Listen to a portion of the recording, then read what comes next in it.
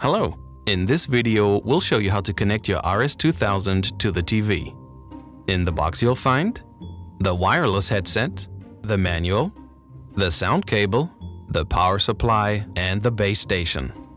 First, connect power and charge the wireless receiver for about 3 hours. When you unpack it, it's not yet fully charged. Now connect sound. The blue jack goes into the blue socket, and at your television into the headphone output. Just plug it in and turn your TV's volume up to about 90%, and you're ready to go. However, if your television's loudspeakers have now muted and you're watching TV with other people, you might have to connect your RS2000 differently. So if your television set doesn't provide the possibility to have the sound over its loudspeakers and the headphone output simultaneously, there's the possibility to connect over SCART and RCA. You can find these adapters in most electronic retailers.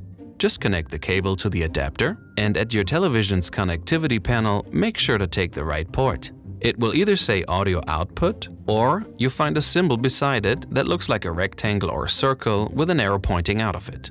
That's the right one. Lastly, refer to your TV's manual to see if any other steps are necessary. Connect over RCA or SCART, and your TV's loudspeakers will remain working. The headphone automatically turns on when you use it, and off again when you put it down. On the front side of the headphone, you find the volume, and left and right are the balance buttons, if you prefer to have one side louder than the other. The RS2000 offers you about 50 meters or 160 feet of range and up to 9 hours battery.